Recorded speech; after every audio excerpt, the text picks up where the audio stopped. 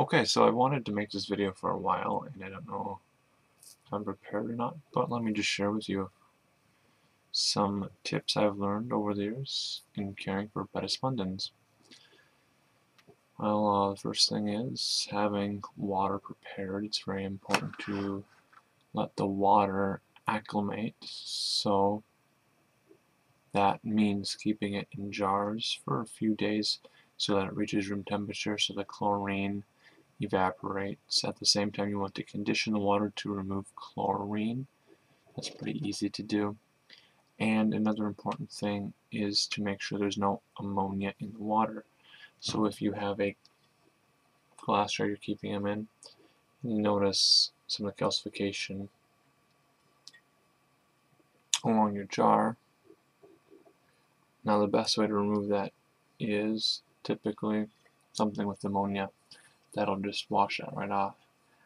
But you need to make sure that you rinse it with water and let it sit for a few days before introducing a fish back to that environment.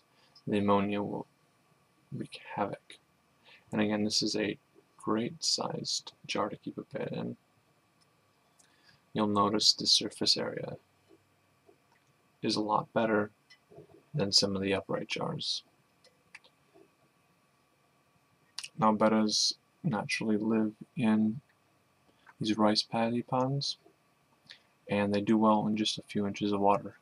You could fill it up to the top, but the betta is a labyrinthine fish, and it needs that large surface area to breathe. So I recommend keeping the water level quite a bit lower for newer fish, and then gradually adding a little bit more. Now you might say that this jar is not the greatest to display a betta, but it's a much healthier atmosphere than something that is taller or flatter or just wider. They need the surface area and they will just swim around it. And then getting to food, one of the common issues people have when they first get a betta is feeding it too much. Their stomachs are very tiny and they don't move around as much as other fish. They're not as active. They don't require as much food. They will eat and eat and eat, but that will cause them to bloat and their stomach to expand, which could make them sick. A lot of times you'll find things like these bits.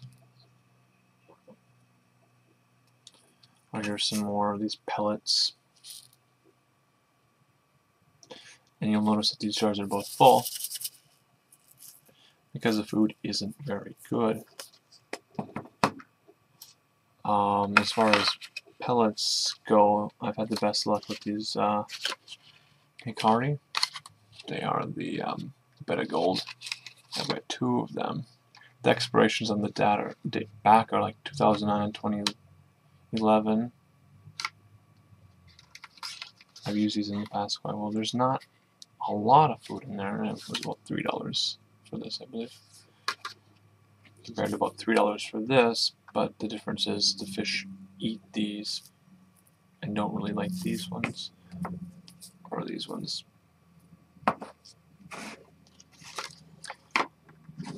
Betta splendens are carnivorous and they do like insects quite a bit.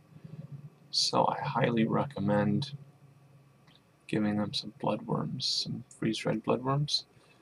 Be careful handling these. Make sure you're not touching them or anything.